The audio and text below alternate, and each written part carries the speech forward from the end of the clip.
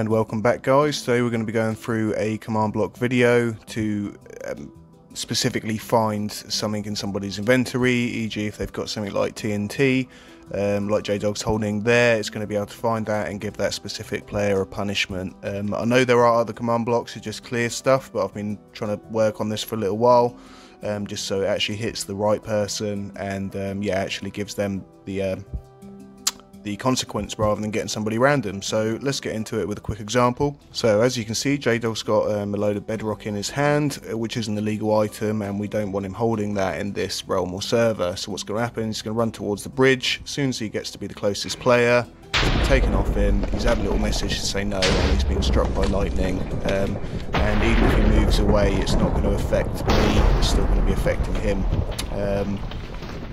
So let's get down to the commands for that.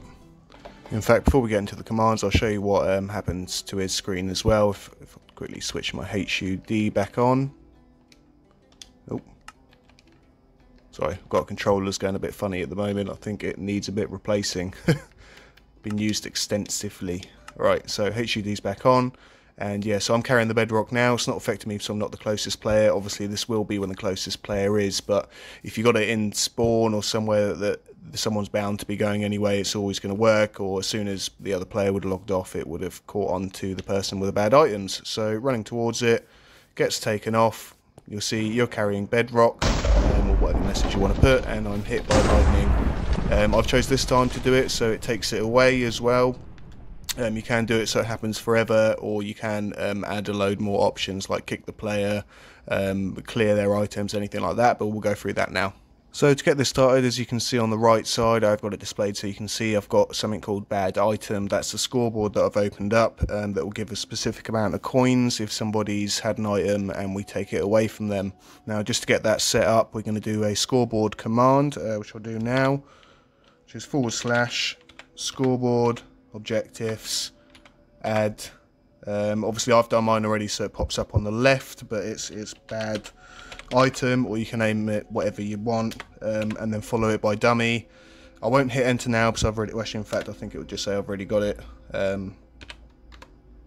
Yeah, so as you can see there, an objective with the name bad item already exists. So you've made your objective now. Obviously you've hit enter and it said that you've got a new objective. You're going to want to display it. So that's another scoreboard, objectives, set display. Well, actually, no, in fact, you don't even have to display it. Sorry, the point is that you don't display it, or you can have it somewhere that only you can check. Obviously, I've set a display so you can actually make sure that it's working. If you want to do this at first, yeah, just set a display to wherever. I've done sidebar. Oh. And then follow it up with what you want to do it with, which is bad item, which is the objective. Obviously I've already got mine on there, so it's showing, and then once you have got it all set up and you want to take it off, it's just the same command without anything at the end. So it's just a scoreboard objectives set display sidebar, and that will just clear it. Yep, there we go. So a bit of lag there. Right, so let's pop that back on for us. Right, so you can basically see what's going on in the point system at the moment. Next thing you're going to want to do is just set everybody at 0. So that's the scoreboard, players, set at A, bad item, 0. So everybody's on a 0 score at the moment, and they're not being given any scores for bad items. So once you've got that all set up, you're going to want to put where it actually finds them from. So I've just done a little bridge here, but what you might do is might put it in the middle of spawn, maybe near a shop, somewhere that people just generally have to go past on your realm or server. And we do 2 command blocks. First one is a repeating unconditional always active, and it's going to be clearing, yeah, simply clearing the item that you don't want. So in this case it's Bedrock, so it's a clear at P Bedrock, that's the closest player. And that's why it works. So it'll work if I'm closer than J-Dog, but it won't work if I'm further away. However, again, being on a realm or server, they're bound to be getting caught, especially if you actually put it somewhere where they're going to be spawning in or having to run past, just going to detect them. Follow that up with a chain conditional always active, no ticks and delay, and that's going to be a scoreboard players add at P, so the closest person again, bad item, and we're going to give them 10. Doesn't specifically have to be 10, I've just chosen 10, and you have to remember that number for the next command block. So basically what's happened here is, as I've come closer and I've got Bedrock, the command blocks have noticed it, it's taken away the Bedrock. I've done it so it won't give you a point for every piece that you have, it's more, it clears it in one and it gives you that one score. So you've got 10 because it's cleared you and it's given you 10 points. Now then we come over to here, and this is if you want to just do a warning sign and then take it away again. So what I've done here is I've done an execute command. I'm doing an execute at A, square bracket, scores, so that's how many score, that's what score you have on your scoreboard. So scores equals, the funny little bracket, I don't know the name for it unfortunately, and then bad items. So this is the same exact name that I've set up for my scoreboard objective.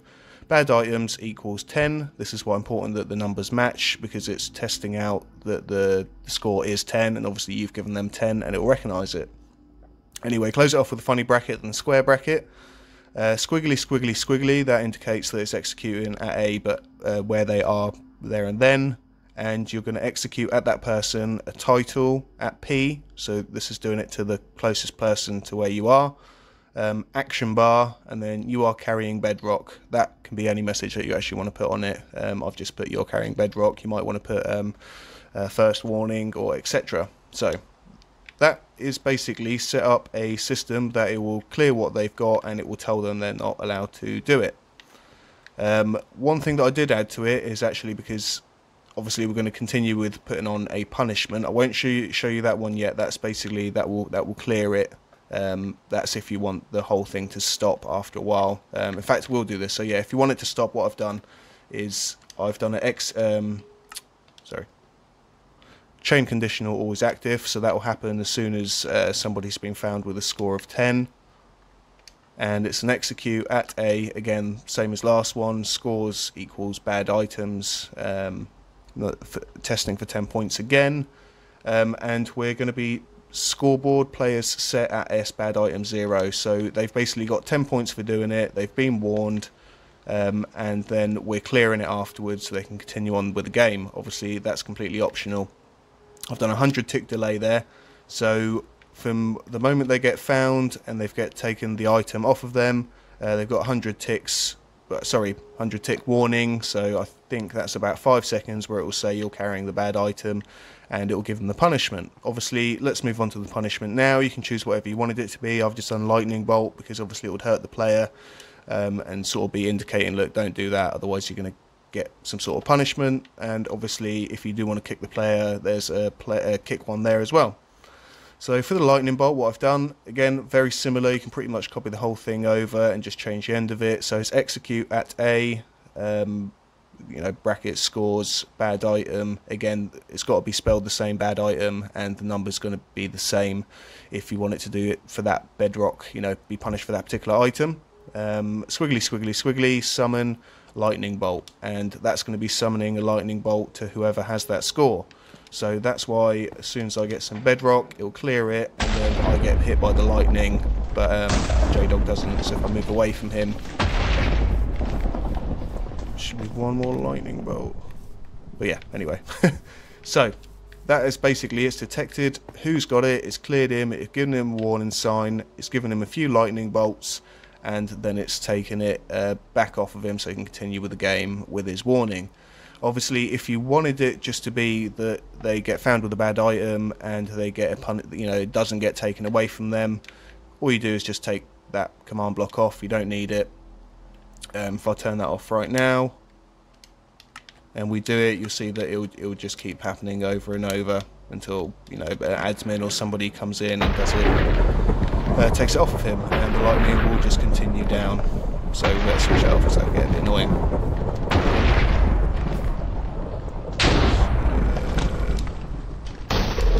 There we go. So that will now stop after 5 seconds because, yeah, we've tested for it. If you want to move on to actually kick, let's say it's an item that you really shouldn't have, and if any item has, if any player has got it, you want to get rid of them straight away, you can do the very same command just with a kick at S. So execute at A, scores equals bad items, 10 points again because that's what we've join to the Bedrock, squiggly squiggly squiggly, kick at S, and that will kick that person. In fact, what we'll do is we'll test it. Oh no, I can't test it out with that account. I can't get kicked out of this one, so we're recording. So that will basically kick the person.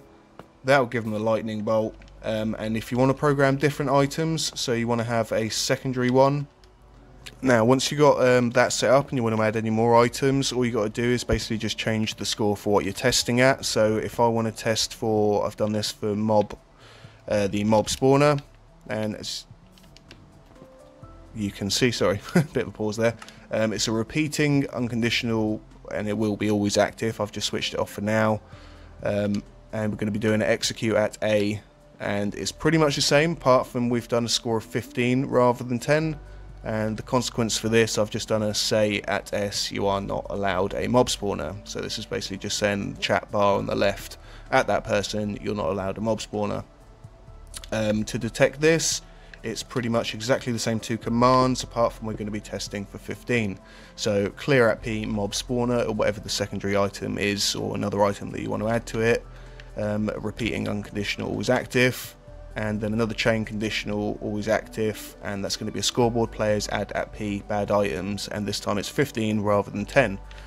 So if you've got that item, it'll give you 15, and you'll get the punishment from here. You can really change this punishment or consequence to anything. So if you've got the execute at A scores equals bad items 15 squiggly squiggly squiggly, after that you can follow it up with pretty much any other command, as in kick at S, say at S. I'm just trying to think of what else you might want to use it for. Oh, TP at S, so you might want them to TP continuously to a certain place, like a prison or something like that. So you can pretty much execute anything that you want to do to that player, anything from obviously just a warning sign to a lightning bolt, to kick. And what we're going to do is just do a TP. So let's say if you wanted to put them in prison, you might have a prison set up and you might not want them to be able to get out of there or do any damage. We're going to change this to, oh yeah, so the first bit always stays the same. It's execute at A, scores bad, oh, spelled that wrong. Might be why that is not working. So yeah, bad item, this is why it's got to be spelled correctly, otherwise it will not be testing for the right thing. So bad item, and we're testing for a score of 10, which is Bedrock, squiggly squiggly squiggly, and then this is what you follow it up with, whatever you want to.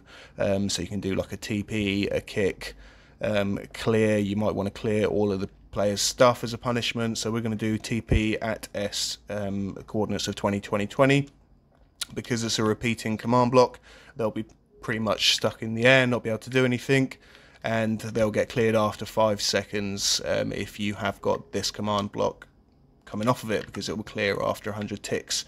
So if we give ourselves some Bedrock, you see I'm TP'd and I cannot move out of this place. I'm getting lightning bolted and I cannot do anything until the 5 seconds up, which hopefully will be soon. Got a little warning there. Oh, stuck for a little bit longer. There we go. And now my punishment is over. Thank God I'm not too far away. So yeah, it's pretty neat way of being able to, rather than just clear items, actually show players that yeah, they can't have it and you're going to get a punishment for it. It might sort of scare them into not actually carrying them items in the end. So I hope I haven't made it too confusing. I've tried to explain it as best as I can. But yeah, I mean, realistically, it is a very simple one, and, yeah, hopefully it'll help for your realms and servers. So thanks again for watching, guys. I hope this has helped. Please do leave a like, as it does help out my channel a lot. And don't forget to subscribe. Thank you. Bye-bye.